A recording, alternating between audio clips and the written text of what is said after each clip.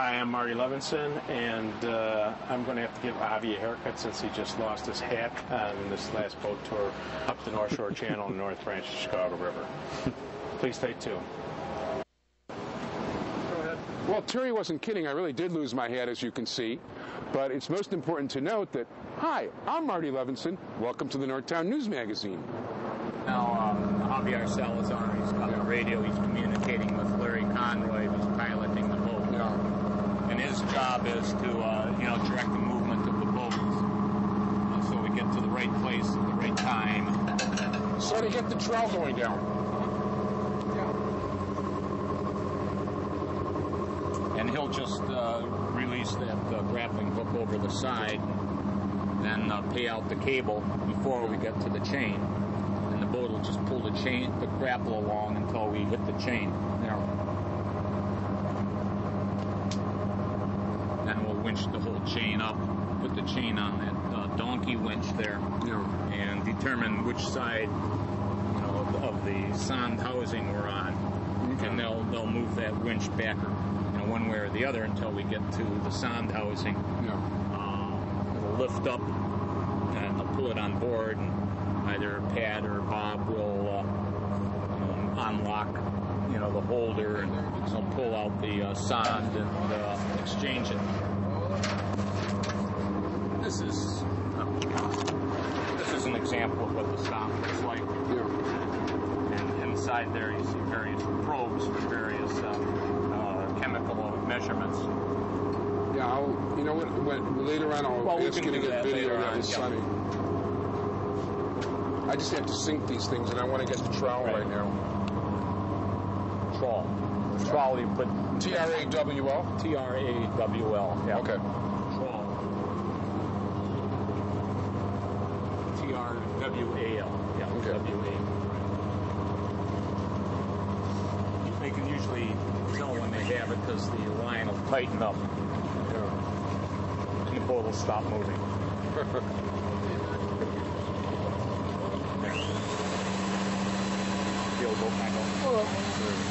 Now they'll actually be bringing the boat back to where the chain is. It is. It's happening. Yeah, they're pulling us back now. And rather than overrun the chain and the sand, the PBOs will be communicating back and forth and saying, forward a little bit, boost a little forward, right forward, left rear, aft, directing the movement of the boat.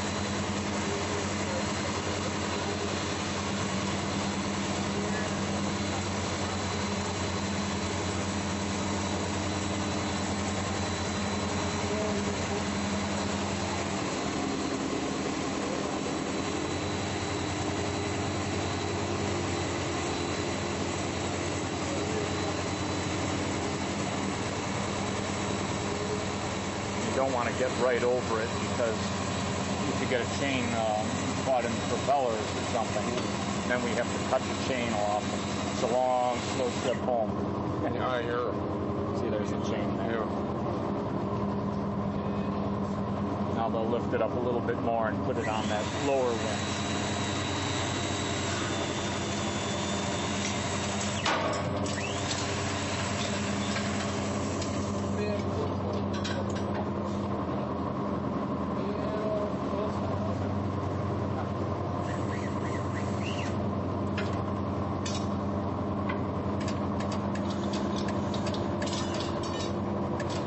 Guide it with those manhole hooks so it doesn't slide off.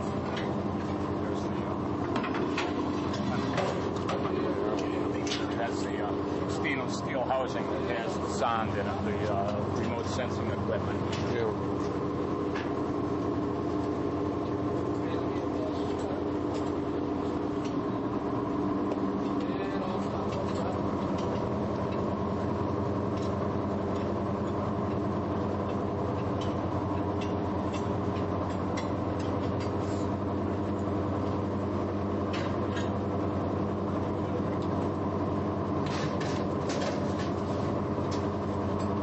Now that's been sitting there for about a week? That's been sitting in there since last Tuesday. Yeah.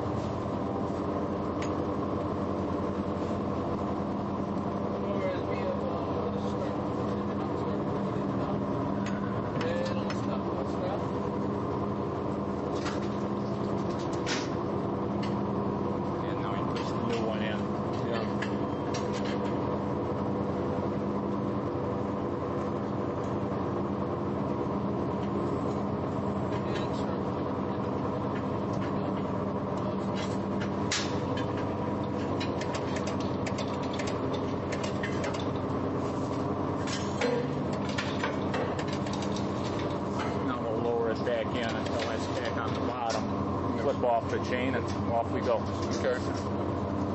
There's no more tests or anything after that, or No. it's straight back to Lawrence? Yeah, we'd be going right back to Lawrence. Gotcha. Now.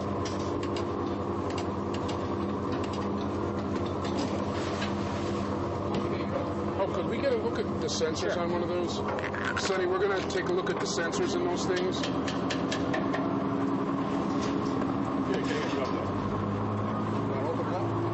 Yeah, you can open it up. This is, we call them SONs, remote sensors. Yeah. And inside, see, there's various probes, that will analyze the water for different constituents, the salt, oxygen, pH, temperature. As you notice, there's other ports to put in other probes, other types of sensors, depending on what our environmental monitoring and research people want to look at. Doing this? Yeah, every day we do a different stretch of the water. Today is a Tuesday, so we come up along the North Branch, up as far as Main Street. Sometimes we'll extend it all the way up to Wilmette, Wilmette Harbor. Other days we'll do the Chicago Sanitary Ship Canal and focus on that area down to Lamont. Another day we'll go all the way down the Cal-Sag Channel to Calumet and the O'Brien Locks on the Calumet River and the Cal-Sag Channel. And then we also do a lot of special studies for both our own purposes and with other governmental organizations such as the USGS, the EPA, universities. USGS is Geological Service? Yeah, U.S. Geological Survey, right. And the district supports a lot of different researchers and a lot of different projects. We have the material and capability to do that. Generally they'll be coming along when we're going out anyhow. So it doesn't add much in the way of expenses. We just bring people along so they can do their work as well. Again, this is another our discharge. You can see how the water currents swirl in here. And is this aeration, or that's from? This is the discharge from the sewage treatment plant, the north side. Oh, from Howard, Right. Just showing how the water mixes in here. Oh, and by the way, I'd be remiss on any show I do with Jerry if I didn't at least say once, "Hi, Kathleen, how you doing?" They tend to just fly right in front of the boat. I see the nest? Yeah. Sonny, get the nest on the cell phone tower. I'm not sure what that is.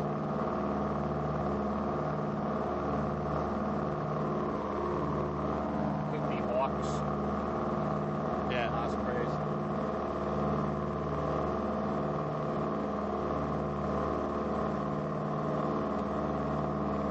We have a fairly large number of pollution control technicians that work in different areas. The two individuals that were on board the boat work in a section called Marine and Monitoring, which I work in. Marine and Monitoring obviously takes in the marine unit and the boat operations. We also do groundwater monitoring for the Tarp Peak Tunnel system.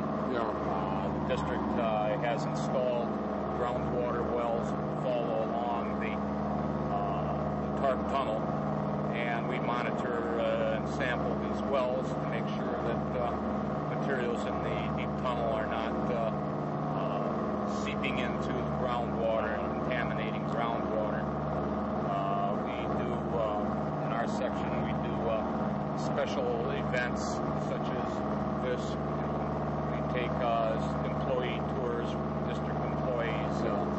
We coordinate operations with other governmental agencies such as the EPA, IEPA, DNR. Speaking alphabet again.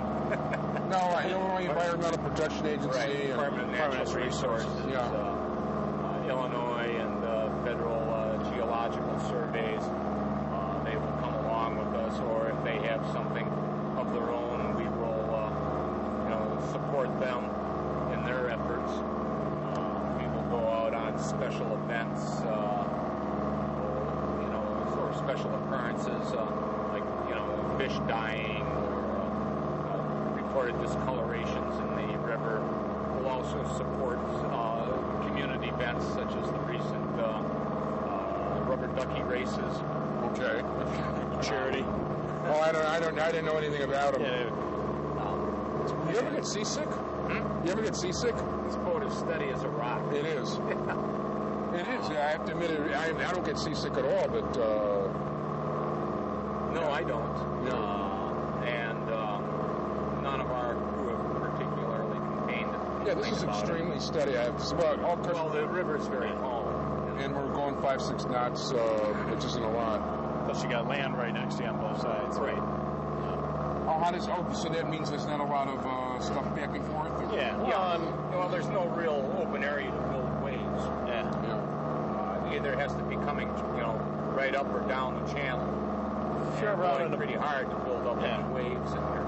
If you're ever out on a boat, if you look at the water, it's when you get sick. You got to look at the horizon. They say. Oh, it's same thing like if you're spinning around, like when people spin around, they have a focus point. Yeah. You might be spinning, but you keep your eyes on a certain point, and that way you don't get... Right, it lessens the impact. Yeah. Actually, when I was a kid, I used to enjoy spinning around and getting dizzy. Ken, I'm surprised you guys aren't involved in that epidemiology study that we're doing. Well, we are. Oh, they are? We were involved in the initial stages of it. Okay. But I mean, dry weather and wet weather studies. But I mean, as participants, what's epidemiology? It's a study that we're doing right now with the University of Illinois. Determines people's contact with the water to see if there's any illnesses or anything that. Well, I know could be skin, like as an epidermis, like skin rashes or flu-like symptoms and things like that. And it's just something that we're doing with people that use the Chicago River, people lakefront, people have no contact with. I was just worried because there are things that people are exposed to here that they wouldn't ordinarily. Well, Sonny, could you get a shot over there real quick? What is that? It's an outfall. It's an outfall combined sewer overflow. This is Pratt Avenue here. That's a main interceptor sewer comes down Pratt. And in storm conditions, in the old days before the tunnel, they might have to divert the rainwater through there out into the river to avoid flooding. And now we got the rain blockers instead of making it impossible for anybody to get to my house on Pratt. Well, I can't address that. By the way, so getting back to the epidemiological study.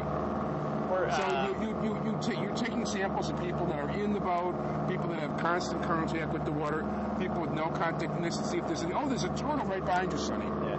Grab the turtle. Right on a branch. That's where you'll see them on the branches. On the branch. I wanted a turtle. Well, if I see another one, I'll tell you. But sorry, there's that was the first one I saw. Oh no, there's another one. No, never mind. That's branch. No, we'll be on the branches that are kind of sloping into the water. They'll crawl up there and get the sun and warm up. So getting back to epidemiological, which I've only interrupted 14 times at this point, you're trying to see if there's chemicals here that make a difference? Any correlation to being in contact with the waterway system as far as becoming ill. So you're taking preventative actions rather than before it happens to make sure that nothing like that happens? Yeah, and Ken was just talking about a study that they just completed was sampling during dry weather period and also sampling during wet weather period. And is this survey still ongoing? Is there done findings? And this is the University of Illinois, or that's what the epidemiology study we're doing with the University of Illinois. There's another turtle there. See him on that branch? There's a turtle right there. Sonny, turn other way. Nope, he just went off. But that all started from the usability study. Yeah, analysis. And or analysis, I should say. And this is part and parcel of the usability study. In other words, what can you safely use waterways for? The waterways are kind of classified as primary contact, which is really good quality waters that people swim in, fish in. There's very low risk of illnesses, waterborne illnesses. There's secondary contact waters, which are waters that are activities that don't involve direct contact or immersion. In other words, it's not good for swimming or other Like, I can't activities imagine that this might... would be considered great for swimming. That's not. This is a secondary contact Gotcha. water up in here. You know, But it it means doesn't that smell. you're not likely to get sick if you splash it on you. Yeah. There might be some issues if you swallow it or inhale it, you know, through your nose. When I told a few people that I was doing this, they were all saying, boy, it's going to stink. And you know what it does? Except when we passed by the plant itself on Howard, it didn't smell bad. I don't think anything smelled bad at all. No, it doesn't. No, it I doesn't. mean, it's perfect. And it's a nice warm Water's day, constantly too. moving. Yeah. It's a nice warm day, and if anything's going to reek, it would reek... So anyhow, as part of this usattainability study, the district has done, along with a consulting firm, some studies of viruses and bacteria, pathogens in the waterways that may be increased or decreased by our treatment system. Done that both in dry weather, so where we can assert that this is likely coming out of one of our treatment plants or out of a side stream, and in wet weather where it can be attributed to the sewer overflows and wash off, runoff, and seeing whether or not this if there's a significant difference in viruses and salmonellas and bacteria. Now, this was land that we owned, that we sold to the Chicago Board of Education. Well, this is For the north Chicago side. prep. North That's side considered prep. one of the first or second... One of the top public schools, high schools. Yeah. But you still own the stuff near here, or you sold all of it to we them? sold the property to them. So they've even got these banks over here? We got 90 feet off the center line here. So, but they did all the prairie grass vegetation. Yeah, this used to be... was this And you a got National Guard thing before? Or? Yeah, it used to be the Streets and Sanitation Yard. Oh, And okay. then, the Army was here. Yeah, there was National Guard stuff. Yeah. It's also...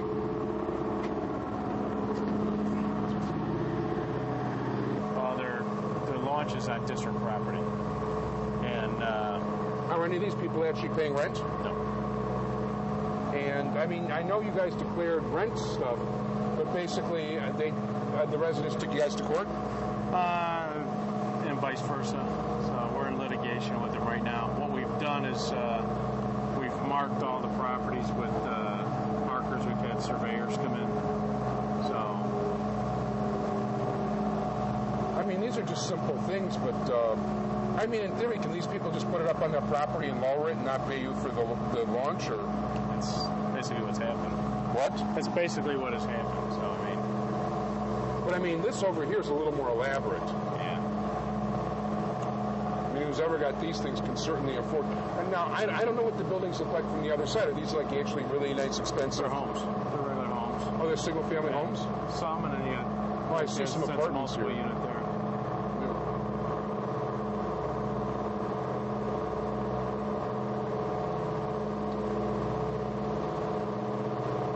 Oh, this is definitely a major advantage to this property for years if they're not paying rent. Now, how much back rent are you guys going for, like, years worth of back rent, or? No, we're just trying to get covered from a liability standpoint and generate some revenue because by statute, It's your land. it's our land and it should be leased appropriately. And what happens is, some of these docks, if they're not structurally sound, your exposure is going to be greater from the standpoint of potential accident. So.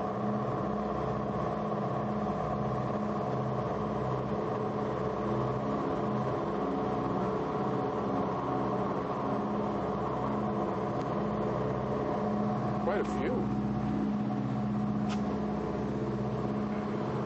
People leaving here all winter? Oh yeah, they're in here all winter long. And it's not unsafe or anything, or? No. River doesn't freeze up here, so.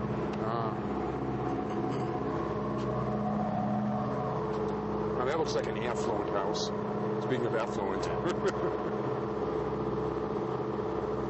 Which was Bogoyevich's.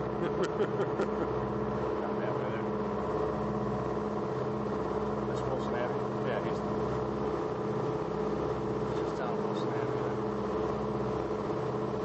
What's the reason for the no wake sign up here?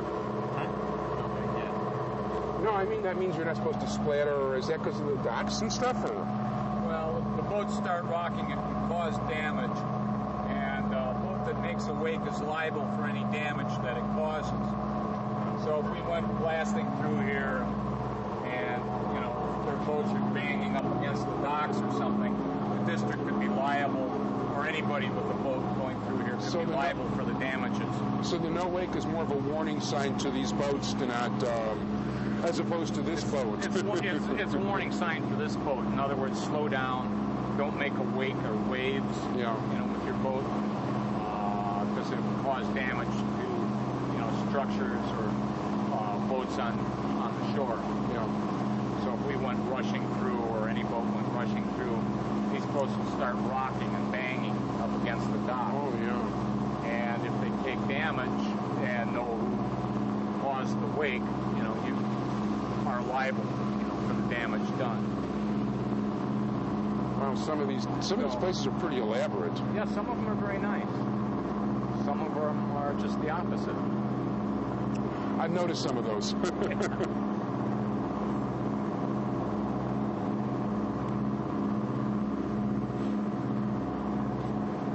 Wow, this side of the world, I just knew from reading in the paper. I never actually knew it was here.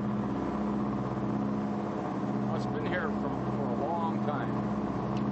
I believe that. These docks kind of got started as an extension from back in the Depression era. In the Depression, people that couldn't afford housing, they'd find anything that floats and they'd put it in the river up in this area, build shacks on it. Interesting. And they'd live on that because nobody would bother them. And those, houseboats or house shacks or whatever, just rotted away, been towed away over the years. And the tradition of living on the river just kind of, expanded through this area. This is Lincoln Village, and this is where the canoe launch is over canoe here. launch there. Sonny, did you get the canoe launch? Thank you. And of course, that's somebody's shopping cart. Yeah, you were saying, Ken, that a lot of shopping carts wind up.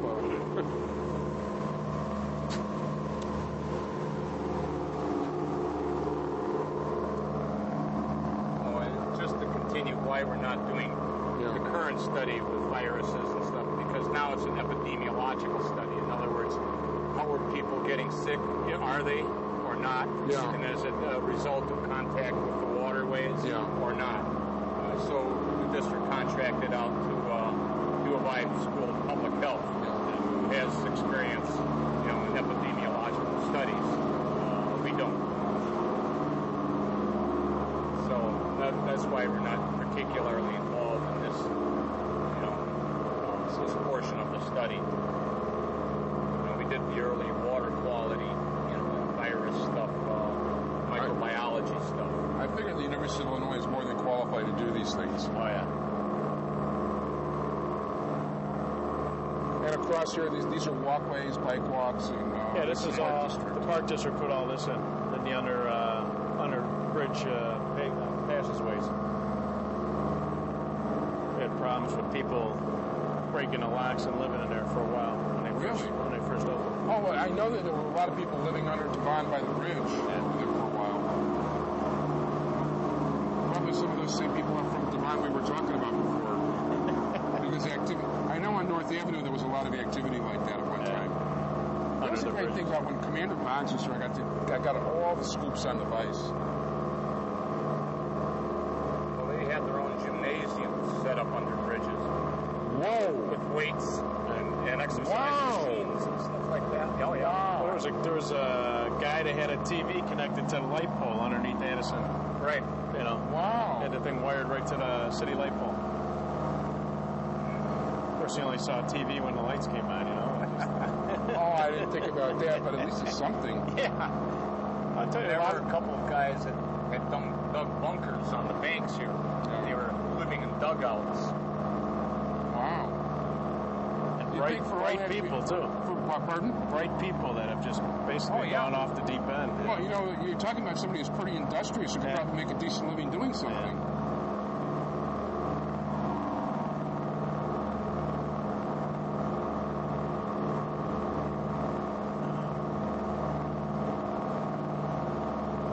this Legion Park on both sides. And that's named after Legionnaire's disease?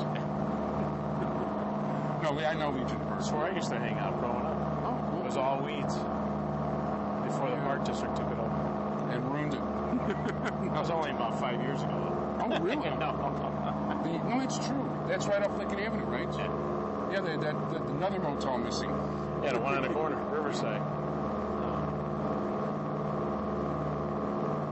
Well, we're on the docks right near Lawrence Avenue at the end of our trip, and we want to thank our host very much, President of the Metropolitan Water Reclamation District, Terry O'Brien, and the PC1, which is not the politically correct one, but the pollution control one. Because anybody who knows the Metropolitan, well, they're much, I'm not going to get into that whole politically correct thing. It makes me sick. But anyway, so this is what these guys, so 5 days a week, these guys go to different parts of the North River, of the Chicago River and the North Shore branch. Various branches of the river system throughout the county. Doing their monitoring and taking samples as you've seen on this trip. Yeah. And it wasn't just a really nice trip along a body of water, but these guys are actually making sure that the levels are such that it's like people won't start getting radiated from living nearby it, and other interesting things like that. It's a little extreme, but way extreme. No, they're out there just, like I said, just making sure that the water environment is improving throughout the county, and we're keeping tabs on it. No, it sounds good, and we want to thank you very much. We want to thank our entire technical crew, Sonny Hersh. We want to thank Ken Johnson for all the expert help along the way today, and I have no idea how I'm packaging this and putting it on the air, but I'll sit down with the footage, and we'll do at least one show, maybe two out of it, depending on how much footage we have.